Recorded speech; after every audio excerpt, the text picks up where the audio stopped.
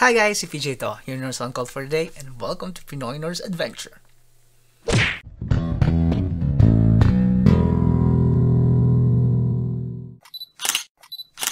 So ngayon dahil pandemic pa rin at nasa level 5 pa rin tayo, so hindi pa rin tayo makalabas.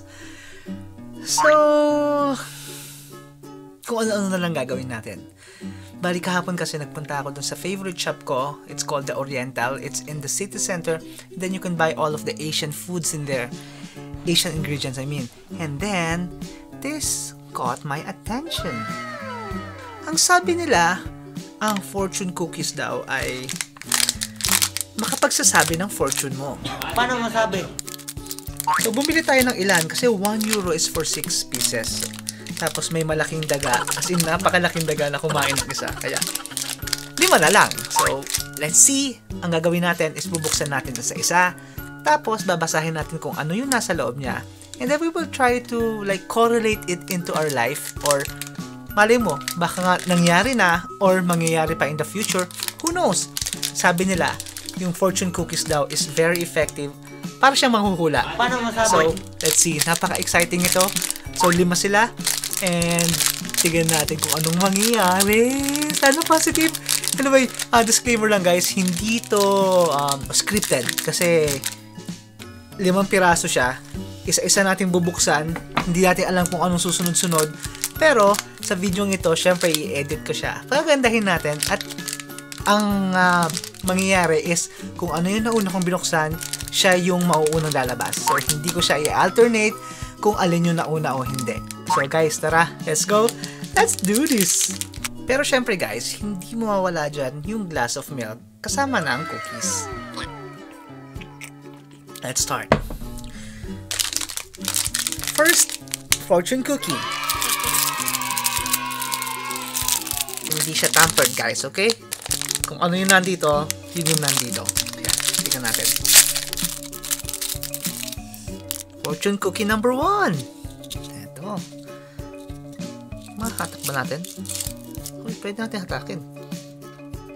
Okay, number 1. Sabi niya, Eurajate goodness. Pwede. Tingnan natin.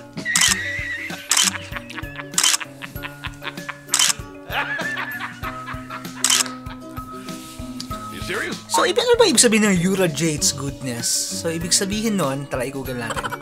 So, ang sabi ni Google, Eurojate's goodness, it means na your aura is emitting goodness to others. Parang ano ka ba? Parang napakaganda mo at napakagwapo mo na parang gumaganda yung paligid dahil sa'yo. Totoo nga yun, totoo. Grabe, totoo. Nakaka-excite to So, let's go soon. Number 2. Exciting to, no? Stay. Okay. Number 2. Hindi mo makikita, nasa loob na maayos. So, kailangan natin siyang putulin.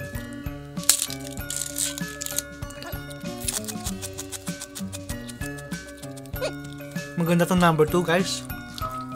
Siyempre, masarap to. Isasaw-saw sa kataso. Number 2. The best is yet to come.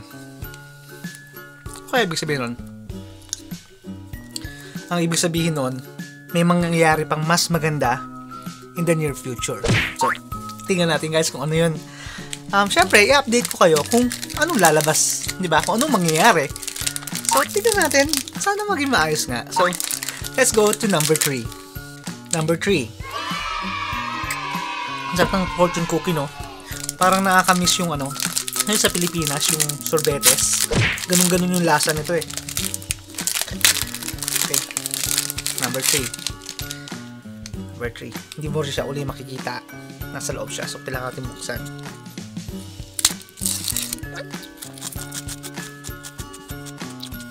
Maganda rin to guys. Tara, ubusin muna natin.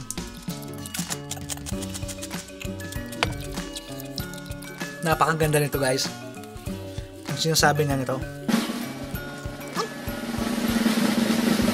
You will travel to many places in the world. Ayos. Actually, nagawa ko na to eh. Kasi, from the Philippines, nagpunta akong Saudi, tapos UAE, tapos ngayon, nandito na ako sa Ireland.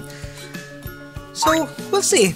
Actually, gustong-gusto ko na talaga mag-travel. Gusto ko na ma-share yung mga experiences ko, yung mga travel plans, yung mga travel places na gusto kong puntahan para sa inyo guys.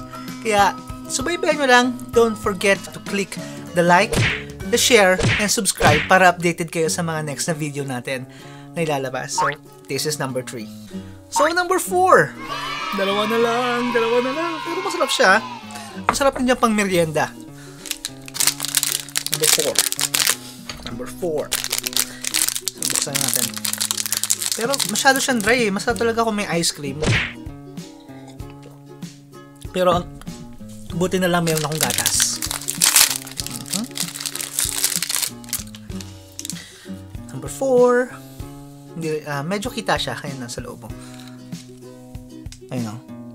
So, buksan na lang din natin kasi hindi natin maano eh. Parang matigas to ah. Maganda rin sinabi niya.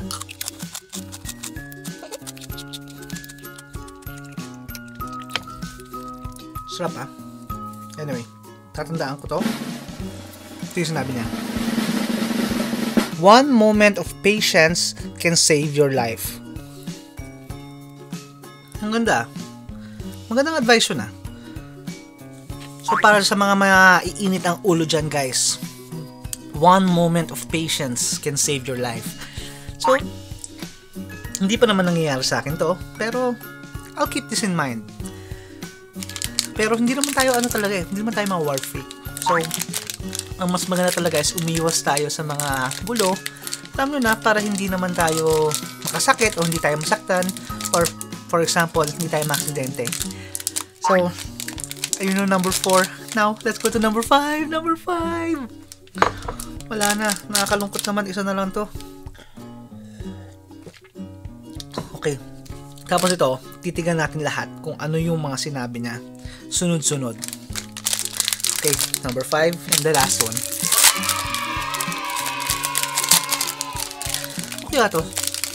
Maganda yung sa fortune cookie na isa, yung last. Parang ano siya eh, maayos. Next naman, ito na yung last natin. Let's see.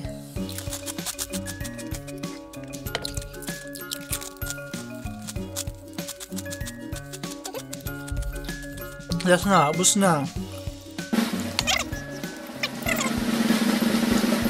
Be careful of extravagance. Diba?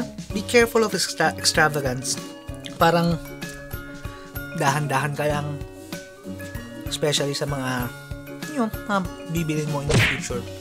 Huwag ka masyadong magmayabang, huwag ka masyadong maere, kasi may balik yan eh. Pero sa akin naman, mayabang ba ako? Comment on the comment section kung mayabang ako. Pero hindi naman siguro. Really? Bait-bait ko nga eh. Paano masabi? Yun na, basta. That's the 5th fortune cookie natin. So, titigan natin lahat ng mga fortune messages about fortune cookie. So, number 1, you radiate goodness. The best is yet to come. You will travel to many places in the world. Actually, I'm really looking forward for that. Medyo nakakabagot na tong pandemic. One moment of patience can save your life. I'll keep this one in mind. Kasi minsan, alam mo na, pagpagod tayo, parang, alam mo yun, parang bilis uminit ang ulo natin. Kaya, I'll keep that in mind. This one is the last one. The 5th one, be careful of extravagance. Hindi naman ako masyadong magastos, pero alam niyo sa pagkain, medyo malakas talaga akong gumastos sa pagkain. Kitang-kita naman sa akin, di ba? Anyway, that's the 5 fortune cookies. If you want to buy them yourself, you can buy it in Oriental in the city center.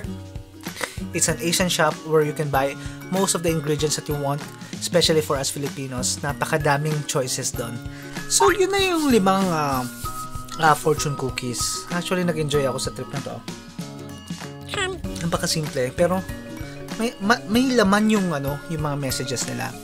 So, I'll keep this in mind, especially yung one moment of patience can save your life. I think, minsan kailangan ko talaga yan kasi minsan umiinit yung ulo ko. Oh well, anyway, dyan nagtatapos ang video na ito. Kung nag-enjoy kayo, don't forget to like, share, and subscribe para updated kayo sa next na video na ilalabas natin.